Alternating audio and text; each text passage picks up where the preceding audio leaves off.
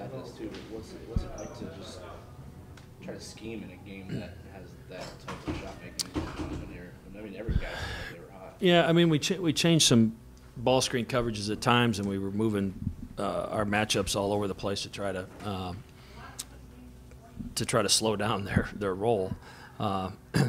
Thought about zone a few times, but with the level of shot making, we just didn't feel like we would rather have them take some tough twos and be able to shoot those threes. And as crazy as it sounds, not having Posh Alexander totally changed our defensive plan, because Posh doesn't shoot a bunch of threes.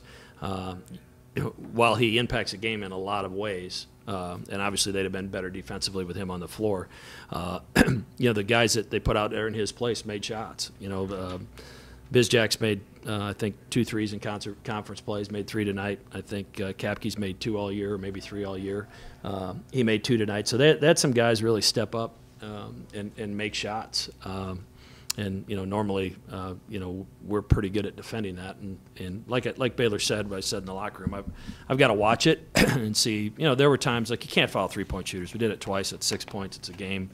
Can't do that. But there were, how much of it was them making, really good shots, tough shots, and how much of it was our mistakes. The problem is in a game like this, the mistakes are magnified. Mac, I think Dad had said that he thought the game was decided with their depth, with their bench. They had 25 bench points. Well, how big do you think their depth was tonight? Yeah, I mean, like I said, Bizjak comes off and scores 11, and Kapke gets 8, and those were huge. Screen has been playing more minutes, and Kapke's not. So in an effort to pull Kalkbrenner away from the basket, they went with a younger kid, and he threw in a couple shots. But these guys have played big minutes all season long, but obviously their bench did a heck of a job. I'm pretty sure we know your answer, but I mean, the look you guys got today, fighting for the offensive rebound, getting another one. How'd you feel about the last basically stretch you guys had to tie it? Yeah, I can't remember how much time was left. Baylor had one in front of our bench too, that was wide open, and then Trey got 2 wide open shots. And then we had the ball, and we decided to go to Trey. He's been our most consistent player at crunch time, and he had a half step on him, and half a step on him, and he dribbled it off his foot. There were a couple defensive stops down there. We made great plays. The ball bounced around and ended up right in their hands. Some nights it doesn't bounce your way either, and we would run that play 100 times again for Trey, because he's been so efficient in those moments for us this season. 2 more. I mean, this league isn't very forgiving. You're going to go to Providence and Xavier next. How do you keep the chins up, knowing that this was a tough one to start February, but them kind of ready for buzzsaws that they're watching? Yeah, I mean, you look at the stat sheet. In some ways, it's hard to believe we lost. We made double the free throws they did. Out-rebounded them by 10. Shot 55% on our home floor. If you'd have told me that going in, I would tell you we're going to win handily. But their shot making was elite. And like I said, we'll take it like we do every game. You don't really have time to feel sorry for yourself in this league.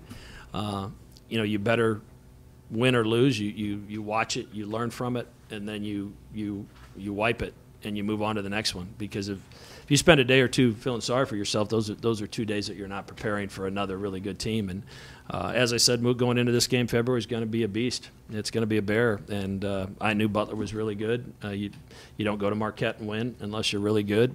And they played as well offensively tonight as anybody's played against us all season. Ran a lot smaller lineup tonight. How much of that was matchup, and how much of that was just the way the chips fell with the shot making? It was matchup. Mostly all matchup driven. We wanted to get Baylor, slid over on Telford. We liked that matchup the best, and there really just wasn't anybody for our fours to guard if we did that.